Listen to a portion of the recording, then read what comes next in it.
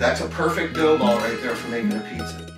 I wanted to take this time to show you the actual recipe. This isn't just how to make pizza dough, but this is the actual recipe, the actual ingredients for making New York, New Jersey, thin crust, hand-tossed pizza. So today what I'm going to take you through is how to make it, and it's pretty easy.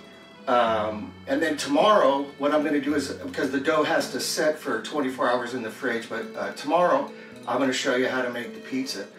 So let's go over our ingredients. Basically 6 ingredients. You have the flour, you have the water, salt, sugar, yeast, and a little bit of olive oil. So if any of you want to write down the baker's percentages, and I'm going to give you guys all the measurements, but if you live by the baker's percentages, the flour is always 100%. The water is going to be 56%. The sugar is going to be 1.5%. Salt 2%. Yeast 0.75%, and oil 4%. So what I'm going to make for you today, and by the way, those percentages work whether you're making a full 50-pound bag of flour like you have here, or just a couple dough balls for the family. So what I'm going to make today is enough to get you to basically about 16-inch pizzas. That's usually what is like a standard home oven will take. So, and if you have, I'm sure there'll be questions. This is the first time doing this. We do a catering company in the summertime. We do outdoor events, and we have a great time making this pizza. So let's talk about the ingredients real quick, and then I'm going to get to it. The flour here. This is General Mills. This is what most of the pizzerias on the East Coast use. General Mills. It's the All Trumps brand. No affiliation with Donald Trump, but that's just what they call this flour. This flour is, you can get it, but you have to basically get it from a wholesaler. You have to have a business to get this. If you don't have access to this flour, then you could use like a good bread flour. What makes this flour so great is that it is a high gluten flour. So a good bread flour would work as well. For your yeast, you just use, you can get this at any store. This is just called instant active yeast. You don't have to put it in water first. You'll see how we use it here in 1 second. And then sugar and salt, that's pretty easy, but on salt, you should never use iodized salt. You should either use sea salt or, what's the other salt? Kosher salt. So these are the only two you should use with any of your food and your recipes. Iodized just adds a chemical to it, and obviously you don't need to add chemicals if you at any point. Okay, so olive oil, just a good extra virgin olive oil. Don't skimp there. It does make a difference.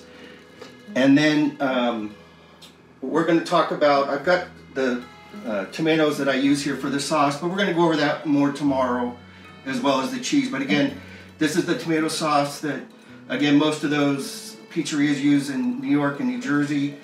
Stanislaw is the manufacturer. They're based out of California. Now, in my pizza, I can use any tomatoes I want. And really, for me, I'm looking for what I feel are the best tasting tomatoes. And I've tried the San Marzano. Cost-wise, they're about the same as this. But for some reason, Stanislaw tomatoes just work out for the flavor that I'm looking for. And then that's also what is used on the East Coast as well. So let's get right into it. What I'm using here is a KitchenAid mixer. Pretty tremendous. If you have the ability to get one, I would suggest you do. They're probably, I don't know, a couple $100, $200-300, but maybe you can find one, a used one or something like that. But any other mixer might work as well. So first thing we're going to add is the water. And this is going to be, let me talk about this real quick. When you're measuring your ingredients, do not use measuring cups. You always want to use one of these. This is what the bakers use. It's a scale. They're cheap, $10, $15. You can get them pretty much any store that's around you has a digital scale. Worth their weight in gold. It's how you know exactly what you're getting from a standpoint of ingredients, and consistency is the key. So, given that, for this recipe, we start with the water. And if you're writing it down, 336 grams. We always deal with grams when we're measuring our ingredients. So it starts water. Water goes in. Next is going to be sugar. Sugar, that's 9 grams. And again, I don't really believe it matters kind of how you put this in here. This is the flour. This is going to be 600 grams of flour.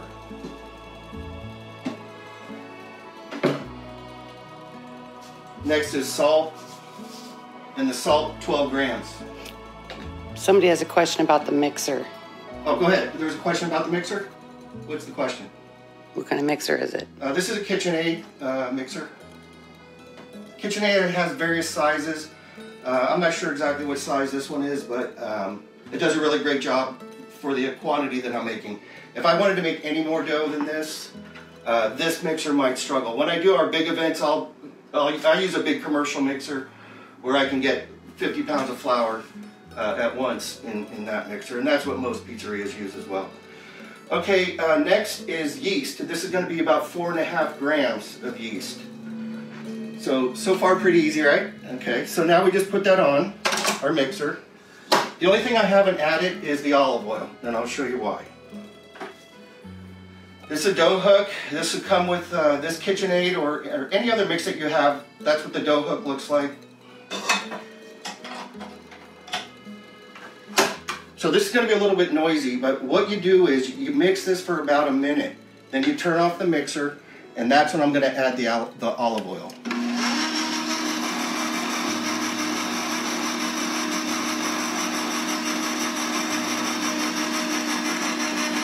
And you just want to wait about a minute. That gives the flour and the water the ability to get together, if you will.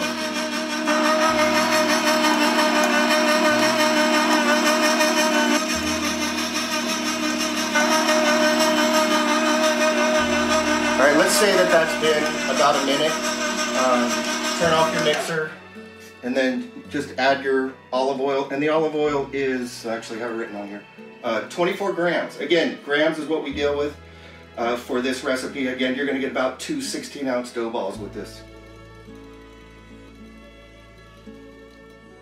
All right, pretty simple so far, right? All right, so back on and I have it on the lowest speed that it'll go. So that on this mixer it's 1, it stays on 1, and from this point this will go about another 9 minutes. With regard to time, obviously we're not going to sit here for 9 minutes.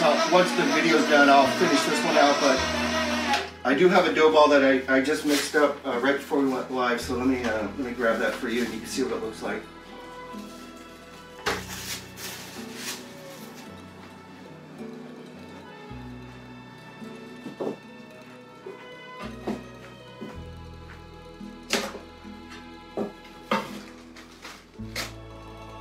So once the dough is finished, like I said, it's about 9-10 minutes. You'll see it starts to come into a ball. You don't have to worry about adding any water or flour. Just stick to those measurements that I gave you. And I did forget to mention, the water that I use, and I know there might be a couple of my friends here that are from New Jersey, so shout out to South Jersey, but they could probably use their tap water. But for us, the tap water has I guess flavorings in it, or it has bleach, or whatever they put in our tap water.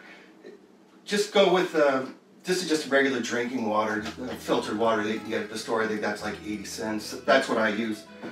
So in any event, once the dough finishes in the mixer, you turn it out onto a lightly floured surface, and then you just cover it with the plastic. You just let it rest for a few minutes, and that's what I've done here. So you can see it's real easy to work with. At this point, let me get where did I put my scale? Oh, there it is. So for me, I like to make up about a 16-inch pizza. That's what I cook in my oven, and when we do our events, that's what I cook in our pizza oven that we have. So a rule of thumb is, well, you might say, well, how much dough do I need for a pizza? What if I only want to make like a 12-inch pizza? the rule of thumb is 1 ounce of dough, and we're going to measure this. We're going to measure this into dough balls. 1 ounce of dough per inch pizza. So 12 ounces gets 12-inch dough, 14 ounces, 14-inch, and so on and so forth. So for me, I know that this recipe is going to give, this is exactly 2 pounds and 2 ounces. So that's going to get me, what I'm going to do is make 2 pizzas at 16 each, 16 ounces each. So just cut that in half.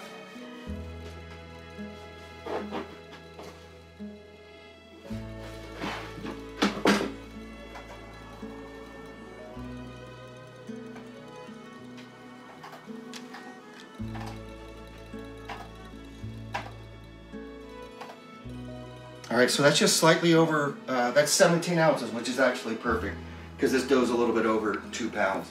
So now I've got it broken into my 2 separate dough balls. Now what we're going to do is just prepare the dough to store it. And we have to store this dough in the refrigerator for 24 hours. So what we do is we just start rolling it. And I don't know if you can see that. I'm just kind of rolling it inside of itself. So what ends up happening is you'll hear some of the pizza makers talk about closing off the dough.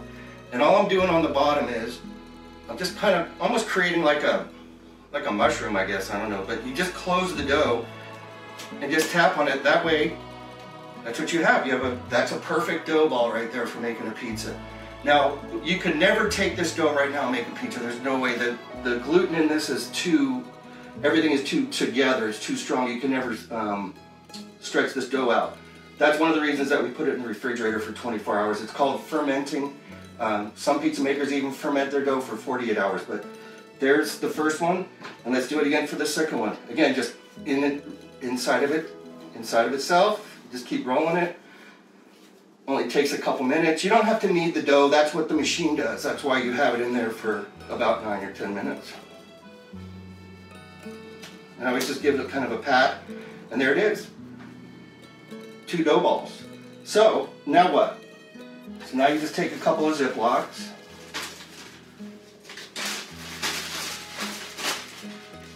And I like to put, let me just reach that. I like to put just a little bit of flour in there, just so it doesn't stick. But you'll see, like tomorrow when I actually make the pizzas, we don't have that problem. You just put it in there, and you don't have to get all the air out. Just Ziploc it closed. Do that again. The key is it just has to be in something that's closed. Some people will put it in a container, like for our big events. I'll put the dough in here, and then it has like a lid that goes on it like a Tupperware, and that just protects any air from getting on the dough. You don't want that to ever happen while it's fermenting. And then here's the second one, and we put a little flour in there. Again, just a little bit.